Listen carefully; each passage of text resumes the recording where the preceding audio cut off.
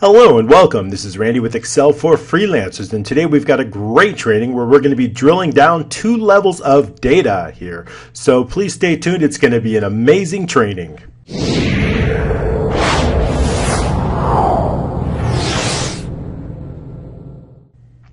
All right, let's get started. Today what we have here is we're going to have the ability basically to drill down to specific data in our workbook. So it's going to be really great. And a lot of times we have data, in this case we have customers, okay?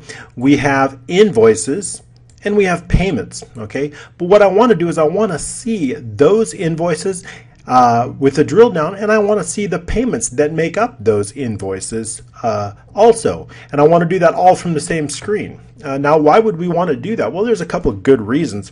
One is it's very quick and it's very easy for the user to be able to see data with just a single click. Number two is they don't have to go to additional sheets. They can stay on the same sheet, the same set of data, and view multiple forms of data. Okay, that's another reason. Another reason is it's very fast, and it's a very great way for users to be able to get the information they want extremely quickly. All right, so that's what we're doing. And there's a great way that we've done it too, so that it's extremely fast no matter how much data. Now let's go over how this is done. Okay, well, once again, like I said, we have 3 sets of data here. We have a customer table, we have a set of invoices, and we have a set of payments. Okay, and the important thing, each of these tables has a unique identifier, unique qualifier, unique number. As you can see, each customer has their own unique number. Okay, so excuse me, when we have customer numbers here, each customer has their own unique number. Okay, so that's very important. No 2 customers can have the same number. So you'll, if you're designing your table, you want to make sure that the user doesn't have the ability to edit or change this or to duplicate additional customer numbers.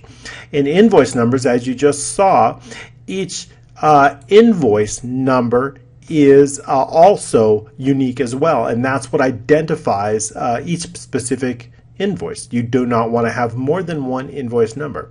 And on payments, all we do is we simply track those customer numbers, and then we track the invoices so we know which one to apply those invoices to. So here's basically a list of payments, okay, and then each one of those payments is tied to a specific invoice number. So that's going to help us track, and that's how we formed our data.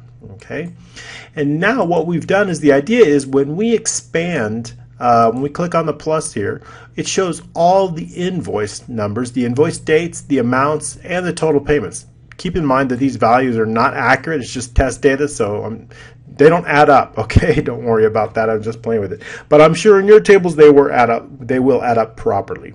All right, and so the idea is when we expand an invoice, I want to know the payments that make up that invoice. Okay, so generally you will have your payment amounts all match the total payments, but we're just demonstrating the ability to expand. Okay, so how do we do that? Okay, well, let's start out with some conditional formatting. All right, I've got multiple forms of conditional formatting here, and that really helps us quickly color things. We don't want to use Excel VBA to color if we can help it, because that's a little bit slower. Conditional formatting is extremely fast, and I've been able to do that with 1 hidden row. And let's go ahead and unhide column O. Okay, column O.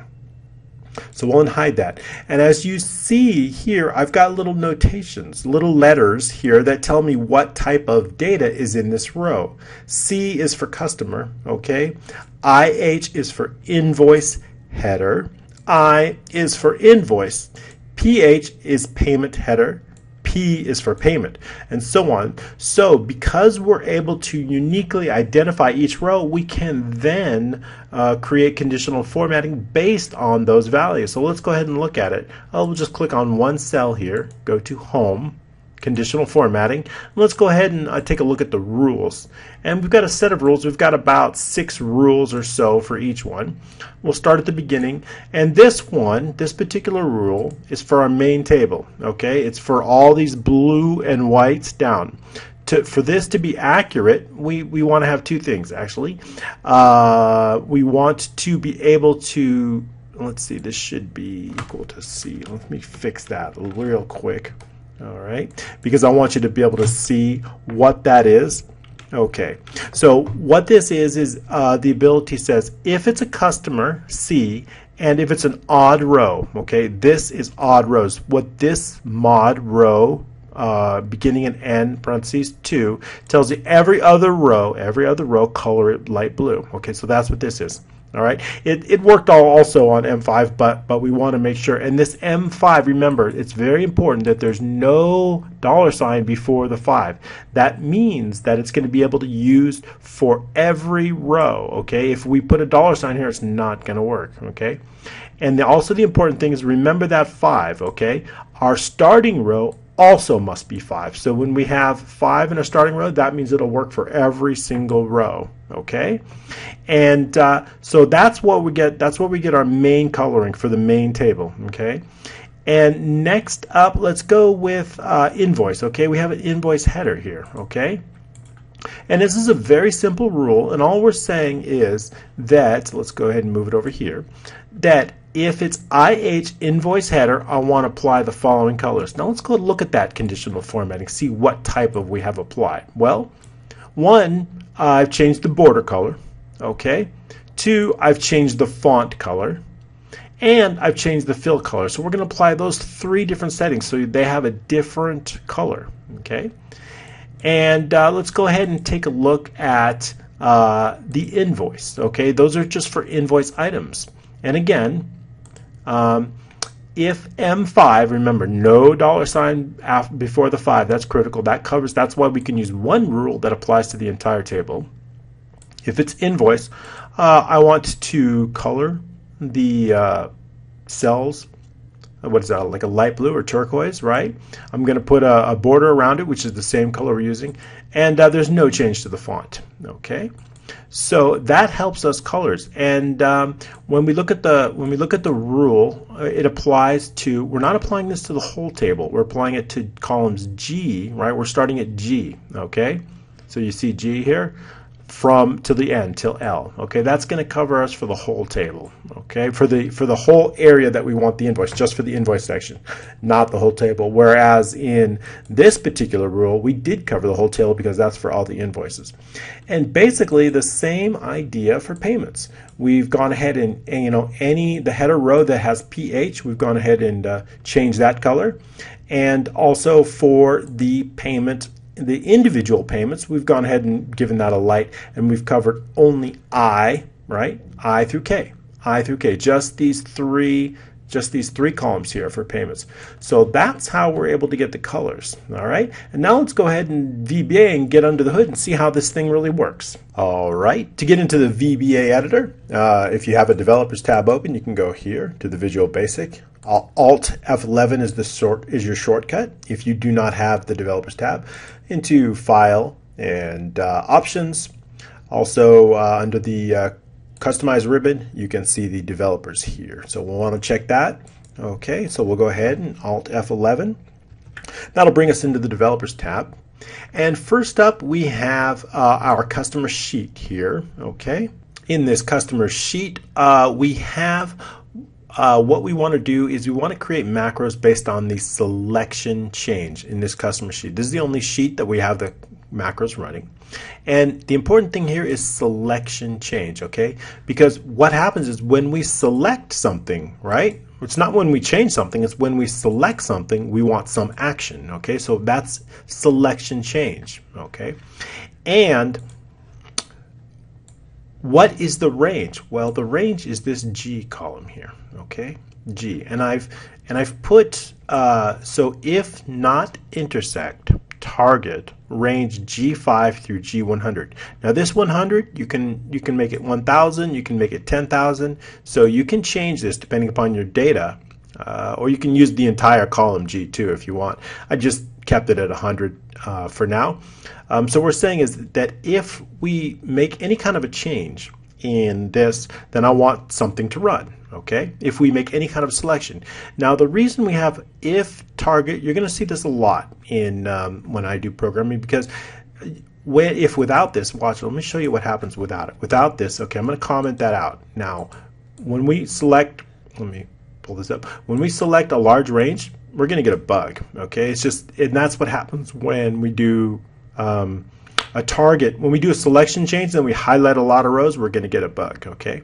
So, and it's going to say, hey, something. So what we're saying here is if the count is more than one, if you selected more than one cell, then just exit the sub. So that's why we have that there. So now with that in, right, and you select more than one row, and then you don't get a bug. So that's the reason we have that there. So it's very helpful. You'll want to use that. Also, in most of your code, when you do selection change or value change, you'll want to have target count.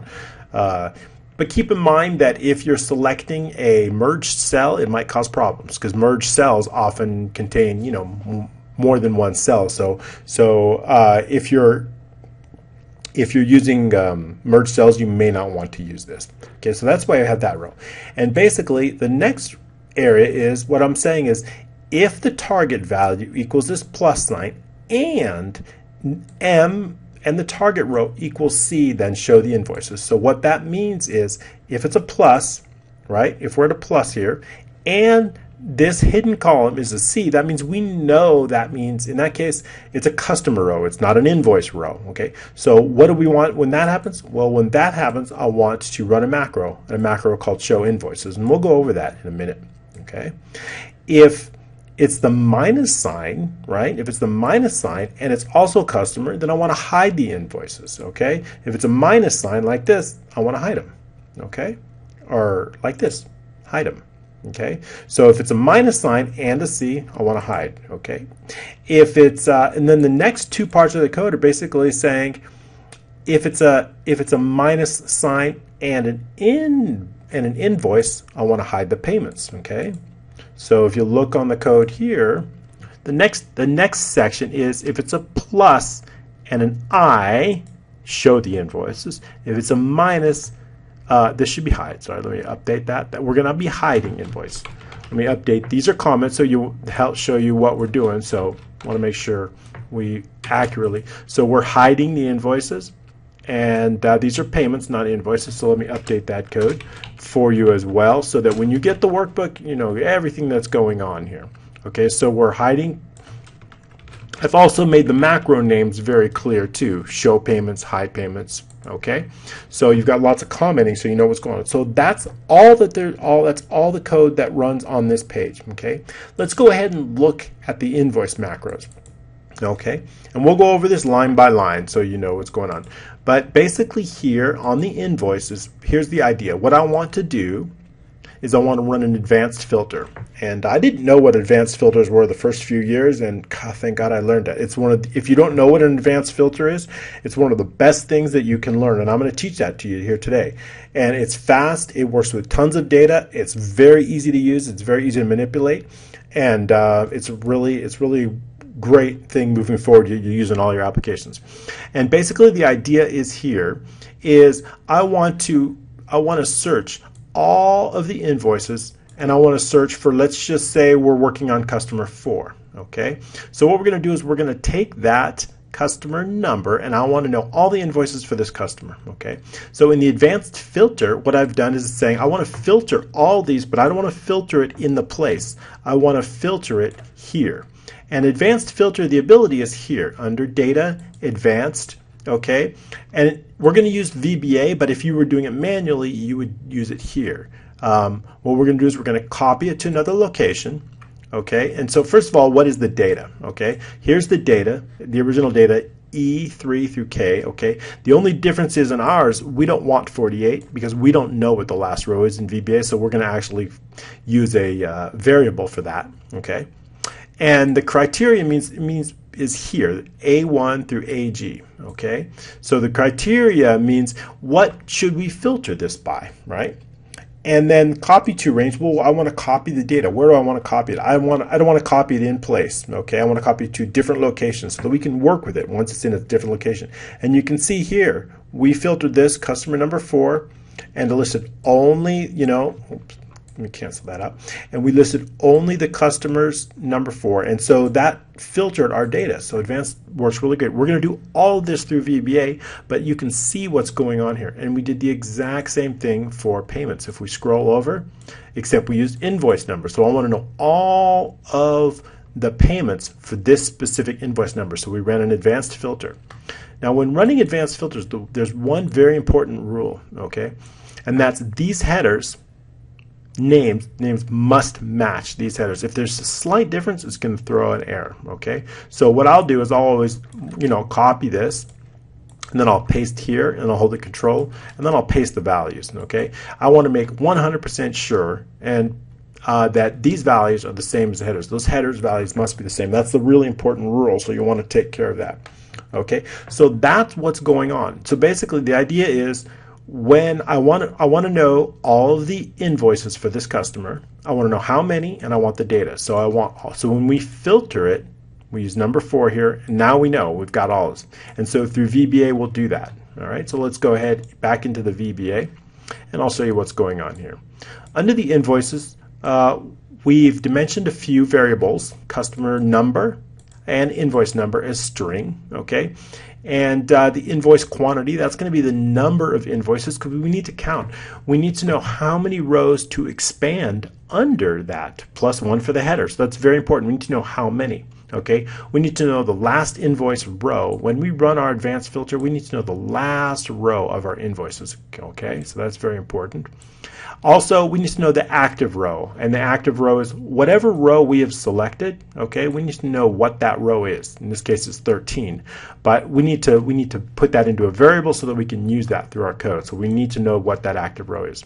Okay, so in our code here, the first thing I've done is I've gone with sheet 1. Most of our work is going to be here in sheet 1, which is customers. So we've used with and with so that we can no longer need to defer to that sheet or refer to that sheet here. So we've done with sheet 1, and the active row basically is saying it's the active cell row. You could theoretically use active cell row throughout the code as well, but we've shortened it up just as a variable under active row. Okay. First of all, we want to know what the customer number is. Okay, so the customer number is E and the active row. That'll get us a customer. Remember, our customer node is E, right? So if I've selected G, right? If I've selected here, I know the customer number is 1, E1, right? Because that's the selected row. Okay, so E5 is customer number 1. So we know, so we have to get that customer number, which is here. All right. Now, the last invoice row, we need to know what the last invoice row, if we're going to run a filter, right, we're going to go back into the invoices. If we're going to run a filter on all of these invoices, we need to know what's the last row. In our case, it's 48, okay, but we need to know that through VBA. So this line of code will tell us the last row of invoices, sheet 2, E999. You can change this number to, I think the maximum is 265. I don't know what the maximum is, but this covers us, okay? So this is going to tell us the last row of the invoice. This is important because we don't want to run an advanced filter on all of, the possible rows. We just want to run it only on the data we have, and that helps speed things up, okay? Next is what I want to do is I want to clear out any possible previous filters, okay? So what I've done here is we're just clearing some contents here. A2 and A4 through AG99, I'll have cleared that, and I'll show you what that is. Basically, what I'm going to do is I'm going to say, you know what, I want to delete this. I want to clear this, any possible customer number before, and I want to clear all of this out. I don't want to get any confused with any possible previous filter, so make sure that before we run a new filter, we've cleared all the data out from a previous filter. That's really important. Okay, so that's what this line does, clears any previous data. Next up, for our advanced filter, we want to put that customer number in AA2, right? We want to put that customer number right here, okay? Because that's going to tell us what to filter the data by.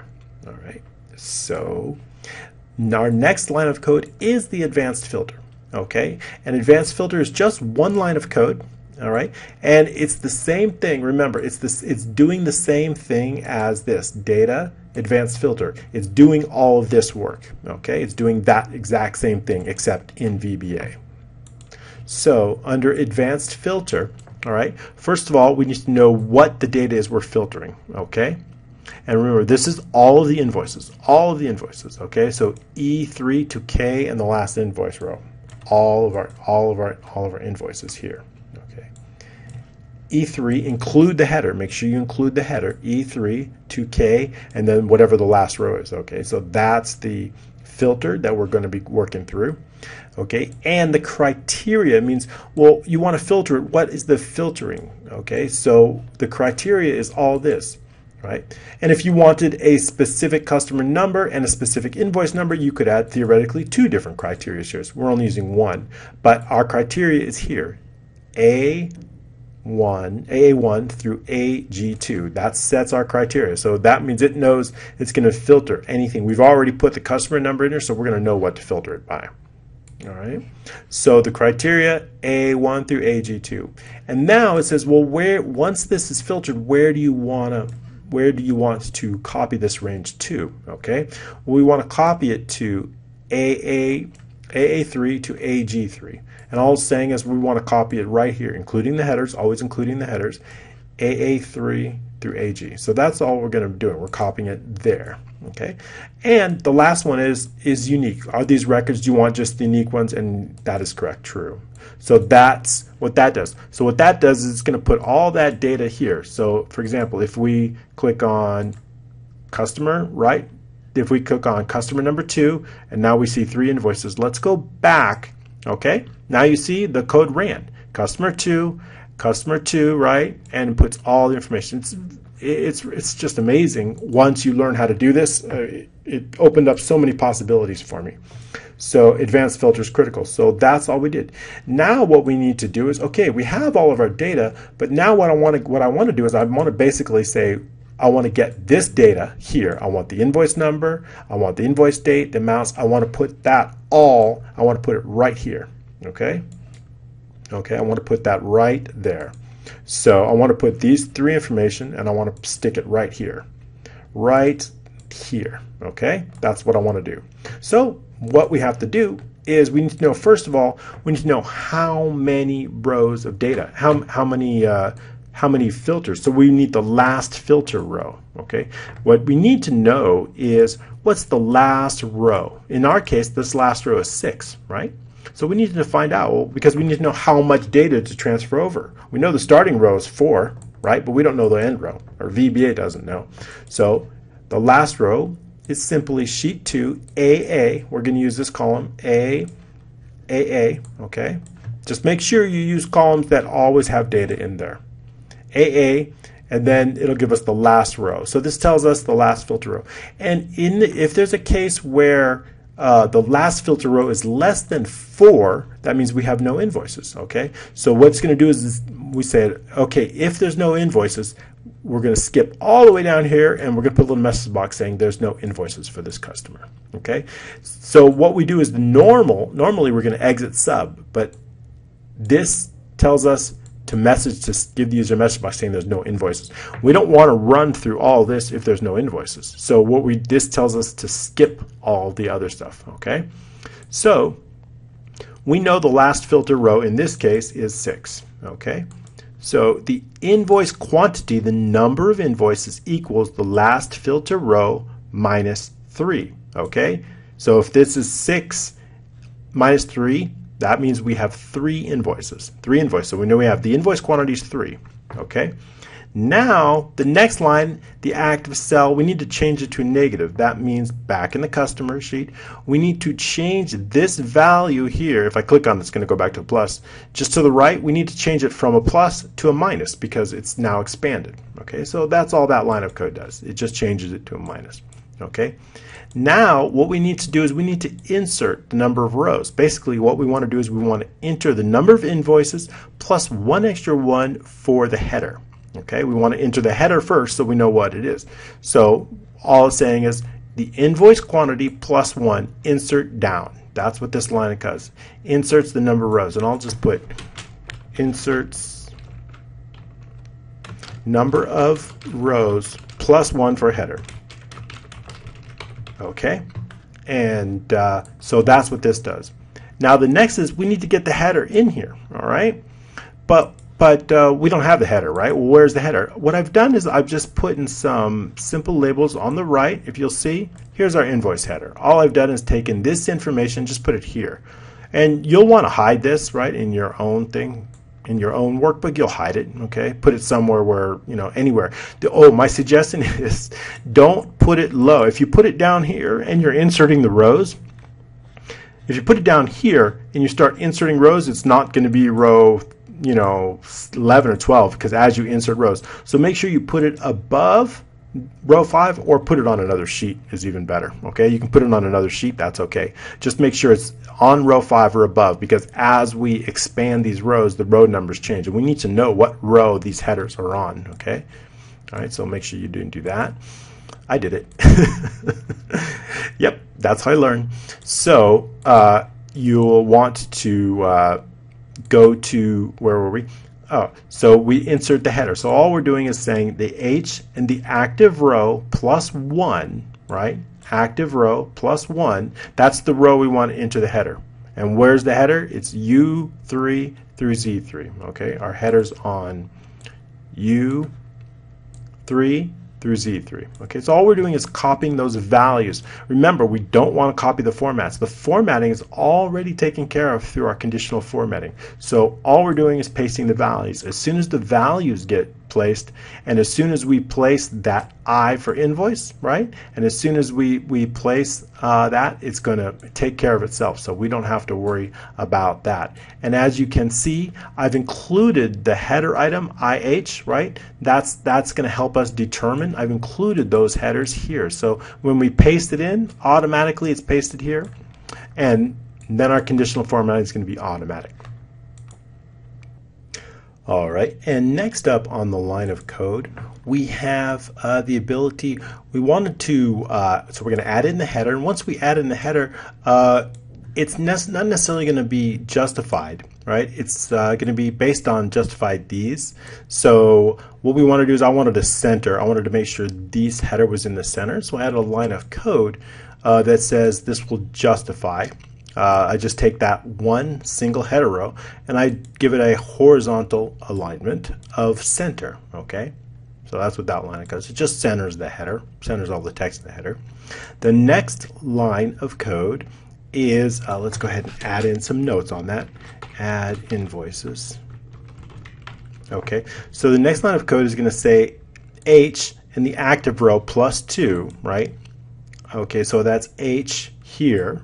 Right? And the active row, remember, active row is still that first row, plus 2, so we're starting at the second row, plus all of the, what I want to do is I want to add in all, so it's going to start here, right? Start here, start plus 2, all the way to L in the active row, plus 1, plus the invoice quantity. Okay, so basically what I'm doing is I'm defining this range right here. Okay, I'm defining this specific range and I'm saying in this range something, right? And what is that something? Well, in that particular range I want that to equal sheet 2 AC4 and do this. So let's go over that. Sheet 2 AC4, okay, starting at invoice AC4, and where do I want it to go? I want it to go all the way to AG and the last row, and we've defined that last row, right? So AC to AG and the last filter row. So basically I'm saying put this data, right, place it right here. Okay, that's all I'm saying. With that one line of code, place this data here. We haven't quite entered this yet, okay? But we'll do that in the next row. Now we need to know what types of these. We know that these are invoices, right? These are important for coloring. If we take one of these out, right, you see, it's gonna, right? You see how the colors are dependent on that? You see that? So those eyes are important. That helps us tell us what color, what colors should go there. So it's very important. That's how we've used to color code it. So we're saying the next row is M, right? Basically that same range, M from the active row all the way to M, just add an I in it. So basically all I've said is M, through this, make those I, okay? So that we can properly color those cells and properly label them. Next up, we want to, let's see, mark line as invoice. Okay, so the next up on the G, right, and the active row, we want to make it here. So we've done that. Let's go ahead and take a look at that. We want to add the pluses here because we want to be able to expand these. So G, right, we want to add this. So that way we can expand it. right? So all I've done is adding the plus sign, which will tell the user that they can expand that. So mark line as invoice. We'll put this to expand payments. A little bit more clear. Payments. Okay, for payments. And so you can expand that. And the next item is, well, next we also have to format these cells. As you can see, the main table formatted is basically text, general formats. But and this is a dollar amount, right? So if we don't format, these are going to be dollar amounts, right? If I do, let me show you without that line of code. Okay. Let's comment this item out, okay, and comment this item out, okay. So let's take a look at what this looks like when we add a row, okay. Look, the invoice is a dollar amount, which we don't want, okay.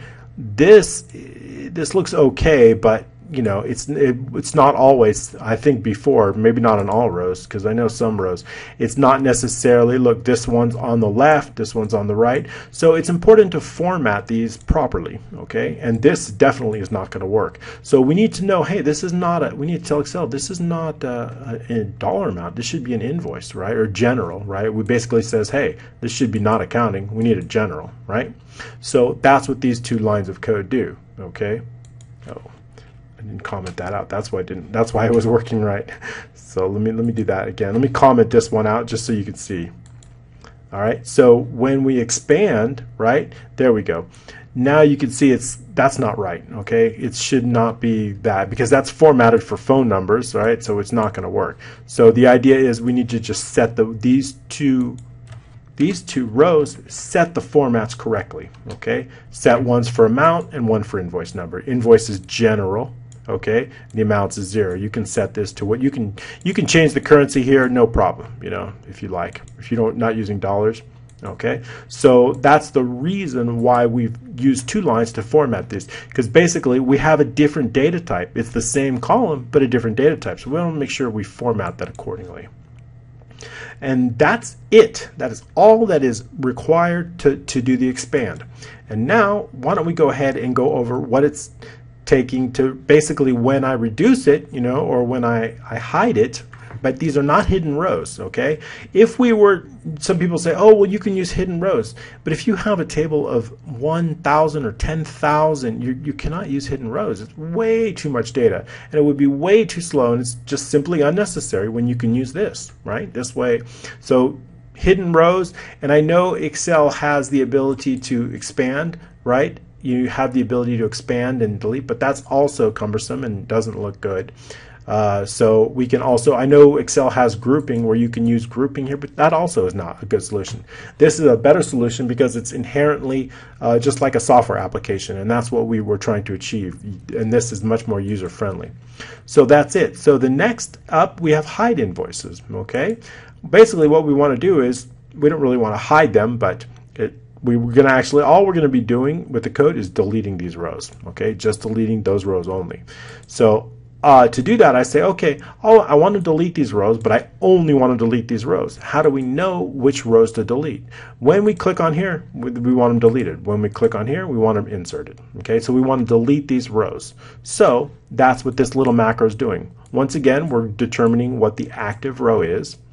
And next, we need to get the last invoice row. Okay, in this code here, what we're doing is we're offsetting, okay, one row down and one row to the left, right? If it was a +1, it would be one row to the right, okay, one column to the left and one row down. So what I want is saying is, okay, one row down, one column to the left. That's here. If this is the active cell, okay, if this is the active cell, one row down, one column to the left. That's the offset. What I want is, I want to know how many rows here. What is the next? I want to know what is the next cell with the value in, because that's going to be the limit. Okay. So what this is going to tell us the last row. Let's just say in this case it is 21, right?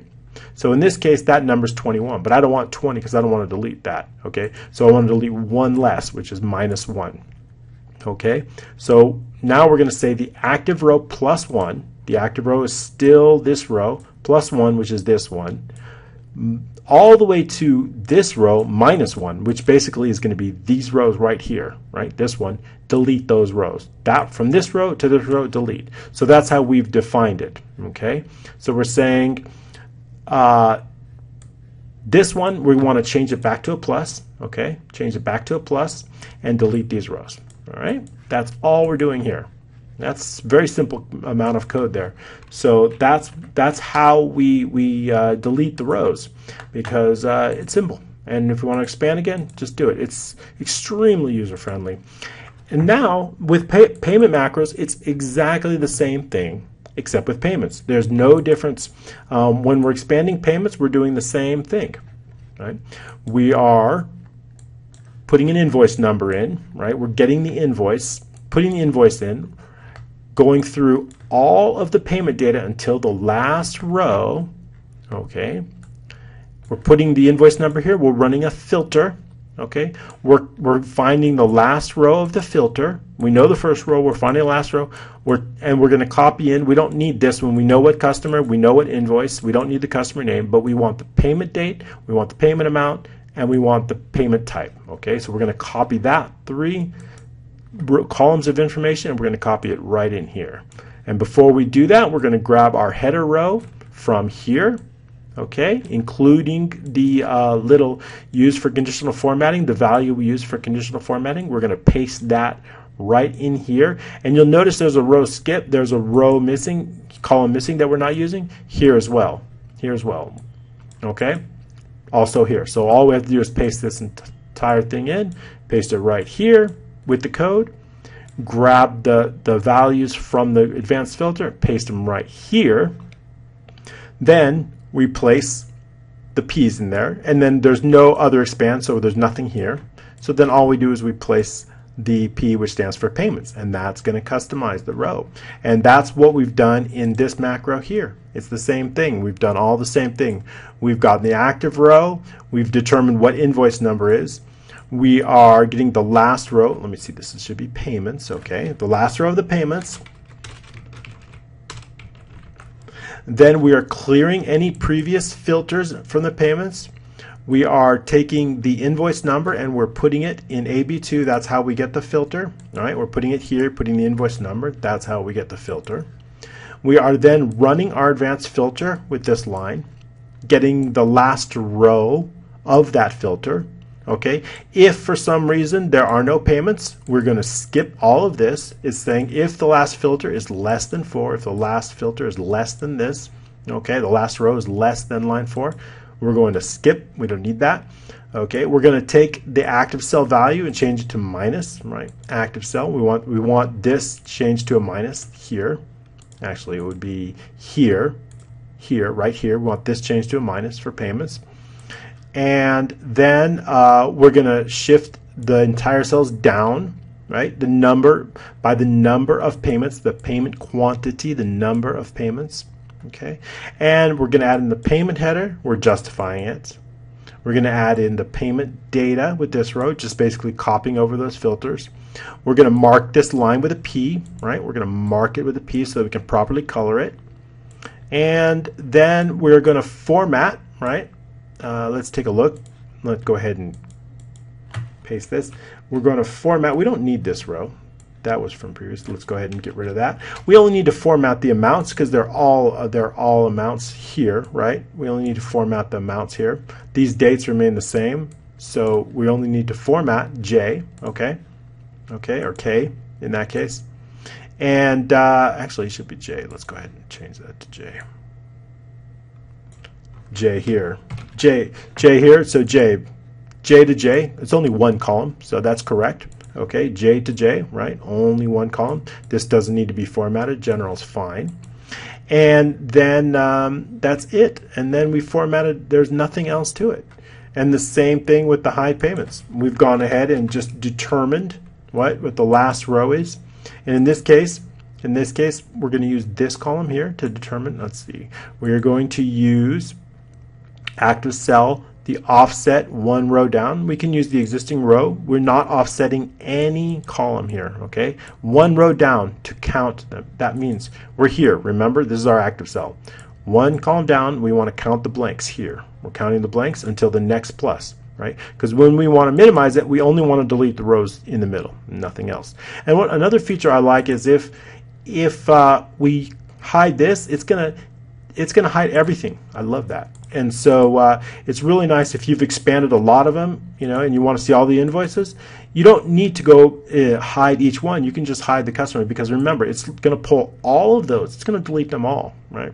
It's going to delete them all because it uses this column, right? So that's unique, and it does that. All right, that's pretty much it. So we've hidden the payments, and I think that is it. I think you guys are going to really enjoy this one. It's really simple once you get the process down. Once you get the conditional formattings can be a little bit complex, but once you get them down, it's really amazing. You can drill down any type of data. It's extremely fast, and I hope you found this helpful. If you have not already, please join our group over at Excel for Freelancers group. And as always, if you like this video, please share it. Thank you very much.